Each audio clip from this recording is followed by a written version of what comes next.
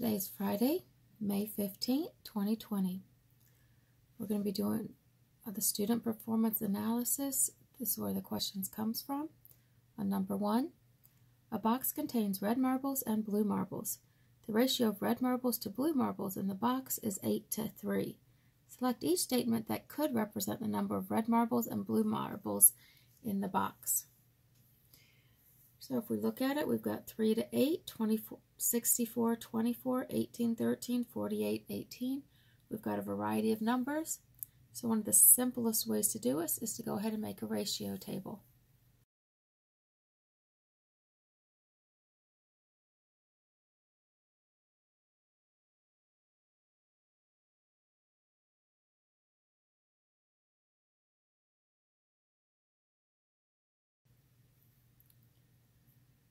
Alright, so now if I want to go back and see which ones that I can answer. 3 red and 8 blue.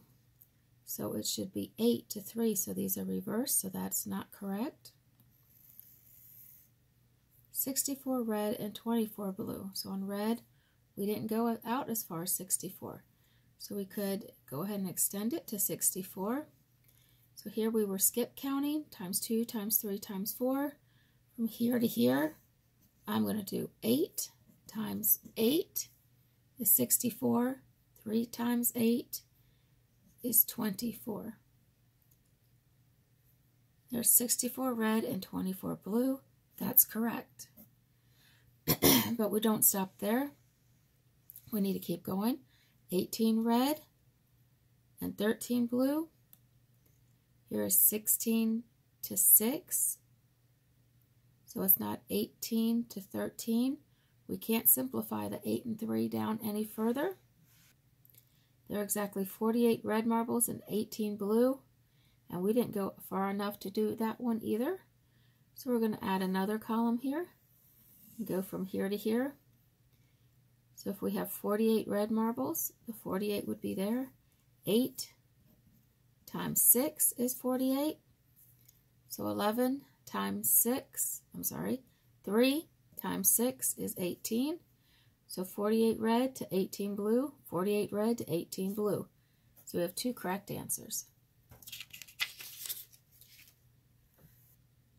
Number 2, a board contains stars and triangles. The ratio of triangles to stars is 3 to 1. That's triangles to stars, underline the first once, second twice. So 3 is triangles, and 1 is stars. Select each picture that could represent the number of stars and triangles on this board. Here we have 1, 2, 3, 4, 5, 6 triangles. So if 3 triangles to 1 star. If we have 6 triangles, we need to have 2 stars. And we do indeed have 2 stars. Another way you could do it visually is for 3 triangles, you get 2 stars. 3 triangles has 1 star. 3 triangles has 1 star. So that is 2 groups. So that would be times 2. On the next one, they have the same numbers, 1, 2, 3, 4, 5, 6 stars to 2 triangles. So they reverse the numbers with the objects.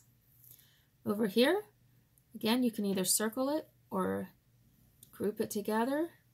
We have 3 triangles to 1 star is the ratio that we want. 3 triangles to 1 star and 3 triangles to 1 star.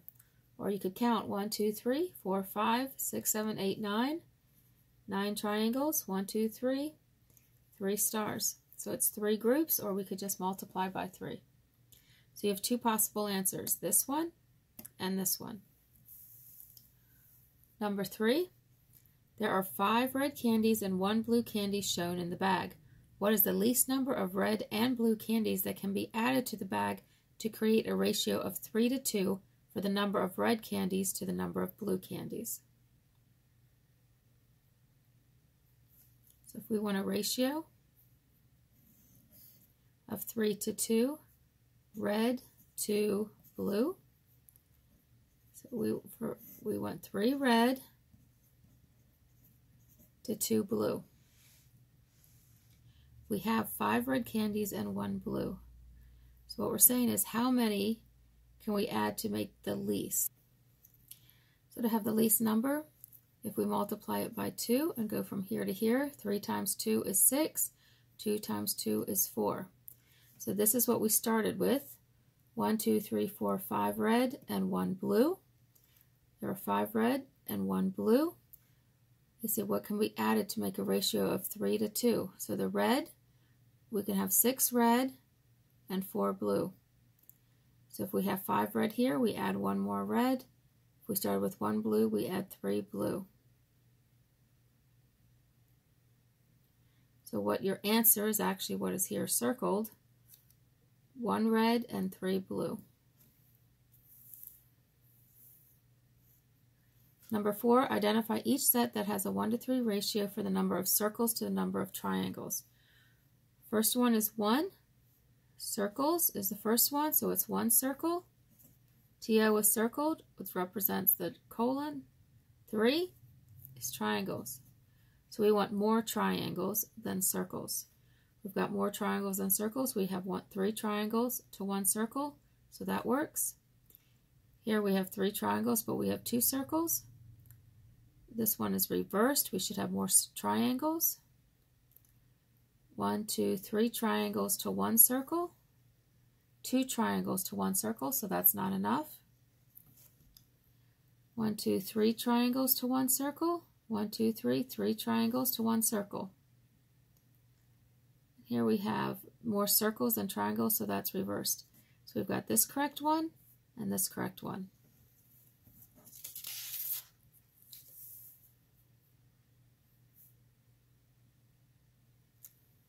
On number 5, there are 24 fiction books and 36 non-fiction books on a shelf. Which 3 ratios represent the relationship of the number of fiction books to the total number of books? So we want fiction to total. We have 24 fiction books, so that's going to be our first one, and 36 non-fiction. So first of all, we need to get our total. So we have fiction to total is what we're looking for, but we need the non-fiction to get it. So we're going to add the non-fiction on the top. So non-fiction is 36, fiction is 24, so our total here is going to be 60. So for us to simplify it down, to go from there to there, we can divide, all of them are even, we can divide them by 2's. They're all divisible. Well, let's go ahead and divide by 2. 36 divided by 2 is 18. 24 divided by 2 is 12.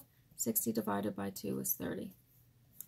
Again, they're all even, so we can divide down again. 18 divided by 2 is 9. 12 divided by 2 is 6. 30 divided by 2 is 15. They're not even now, but 3 goes into each one, so we're going to divide by 3. 9 divided by 3 is 3. 6 divided by 3 is 2. 15 divided by 3 is 5. And one good reason to go ahead and divide all 3 of them out, even if you don't need to, so you can check your math. 3 plus 2 is a total of 5. So we know we did all of our division correctly. But we are looking through fiction to total here, so 2 to 5 there. So we have this 2 to 5 here, we have this 2 to 5 here, and we have this 2 to 5 here. So you have your same simplified ratio written in 3 different notations.